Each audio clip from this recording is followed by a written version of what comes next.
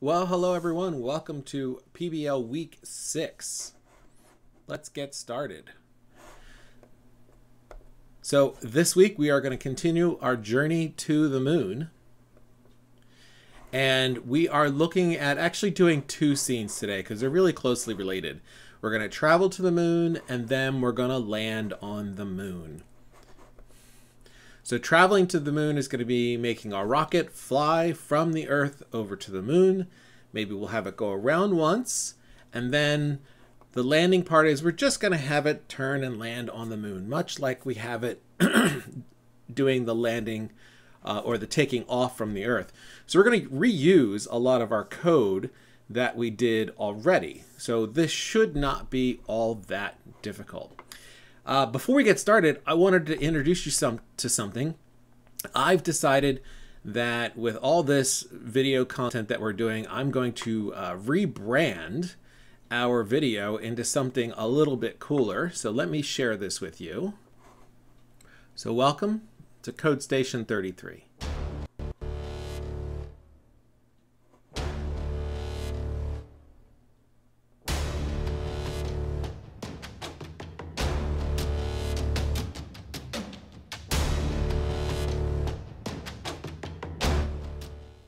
So let's get into looking at Scratch and seeing what we can do with our code to get our moon landing to happen. So the first thing we're going to do is go back to our rocket orbiting the Earth project. And if you remember, it looked like this. We could see we had the Earth spinning if you did that part, and we had the rocket going around the Earth. So I'm going to reuse some of this so we don't have to double the work. But the first thing I'm going to do is make a copy of this because I don't want to change what I already have. So I'm going to go to File, Save as a Copy.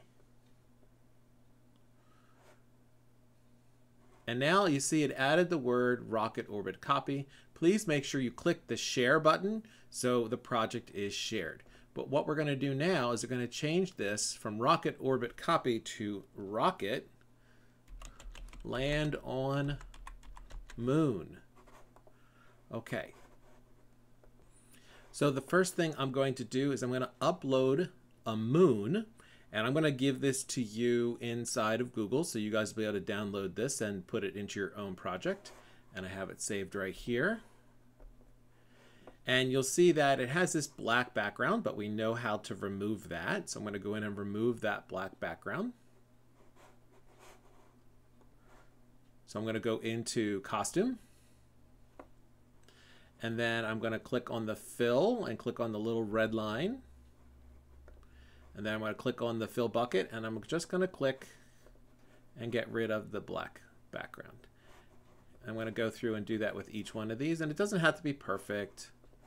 We're just getting rid of most of the black because it is still on a space background, so it won't show up all that much. So I'm going to go through and do the rest of these. This is something that you'll have to go through, and there is a whole bunch of them.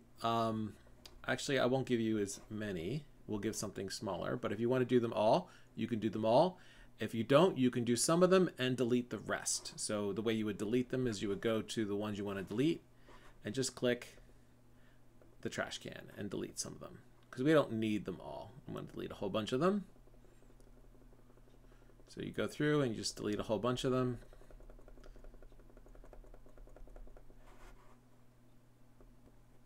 There we go. So I kept about 20 of them. That should be fine for our purposes. And you don't have to make it spin, but I kept the 20 so I could make it spin. The other thing we're going to do is we're going to position this and we're going to mess with the size a little bit. So first, we're going to start by making the Earth bigger and the moon smaller.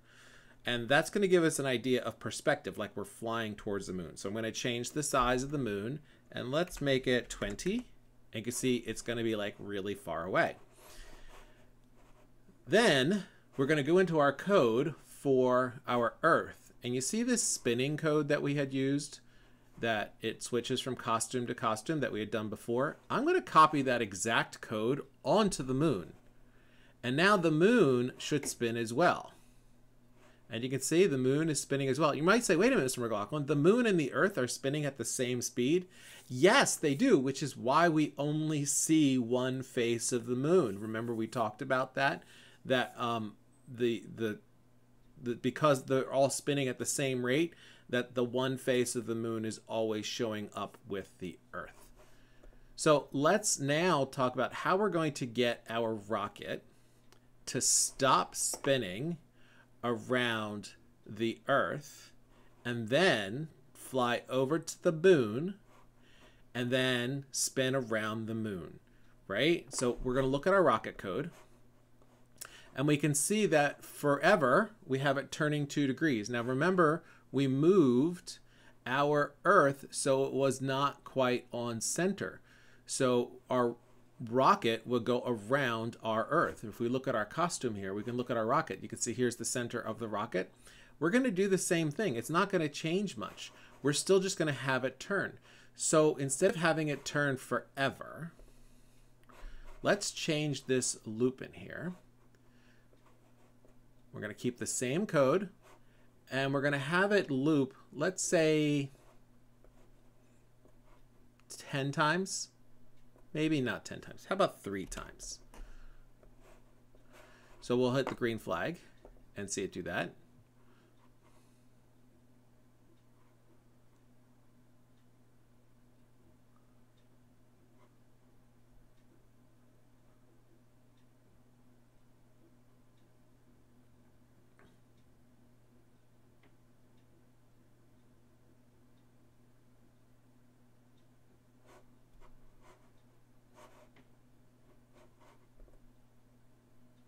Oh, I put the code on the wrong spot. Let me do that again. This was supposed to stay forever. It's the rocket that I want to have the loop. Just repeat a certain number of times. So let's say we'll start with 10 times and see if that gets us all the way around. We may have to make it a little bit more. Up didn't get us very far. Let's do 100 times. There we go. So then it kind of goes around the Earth a little bit. Now, the next thing we're going to do for our rocket is get it to point at the moon. So that way it can fly towards the moon. Now, we want to make sure that no matter where it stops in the cycle, it's going to end up pointing at the moon. You can see it ends up pointing right at the moon. Now we're going to fly it just a little bit towards the moon. So what I added in there is a glide, and I'm only changing the X value. I want the Y value to be the same. So at the beginning here, we have a go to 101 and a Y of 13. Now this is the position of our rocket starting, which happens to be the center of the Earth. So we want to make sure that that number gets our rocket to position in the start in the right spot. So if you have to change that number, you do. Then we're going to have it repeat it and go through our turn 2 degrees. And we're going to have it point in a direction of 0. And then we're going to have a glide just in the X direction, 25 to 25 spaces. So 101 to 25. And that's going to get it to slide across. The next thing we're going to do is broadcast an event. And the event we're going to broadcast is change size. So we're going to change the size of the Earth and the moon. So we're going to broadcast that. When I'm going to go to the moon, I'm going to say when I receive change size on the moon, I'm going to make the moon get bigger. So I'm going to go to looks, change size, set size to, I don't know if we want 100%, but maybe we'll try 60%. And then the Earth, when it receives change size, we're going to change its size to 20%. But that's going to happen really, really fast. What we actually want to happen is to kind of happen slowly. So to make that work, we're going to have to do a loop. So we're going to go to events and our control. And we're going to repeat this. And we'll start with repeat 10 times. We're going to go to looks. And we're going to change size by 10. So we want the Earth to get smaller. So we're going to do a -10. And our moon, again, instead of setting the size, we want to do a loop. We're going to go to looks. And we're going to change our size by 10. So the moon will get 10 times bigger. The Earth should get 10 times smaller. Let's see how that looks. And we want to change some of our numbers. Hit the green flag. Go around. Poof. And it looks like, well, maybe it looks like we crashed into the moon. So maybe we don't want to do that much. So let's change it so it doesn't crash into the moon. Let's change it and make the size a little bit smaller. So let maybe only do it 8 times. Oh, we got to reset the size back. Otherwise, everything gets bigger and bigger. So we're going to go to our green flag and make sure when we hit our green flag, we're going to set the size of the moon to, let's say, make it small, 20%. There it is. And we got to go back and fix our Earth. So let's set the size to, I think it was 50%. Let's just check that. Yeah, I think that was right. There we go. And look, it looks like it has got to the moon and now is in orbit of the moon. So that was the first part of the project. The last part of the project is pretty straightforward. All we're going to do is move our rocket again and have it land on the moon. So we're just going to move it forward a little bit. So we're going to go to glide. And again, we're only going to change the X value, and we're going to just change it by a little bit. And we're getting to the left, so we have to count down.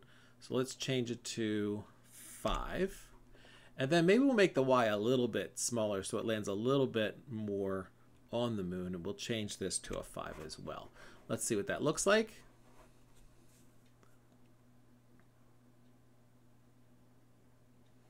And we do want it to be in front. So the way we make it in front is we just have to click the rocket and move it a little bit. Once we do that, it stays in front. So we can try that again.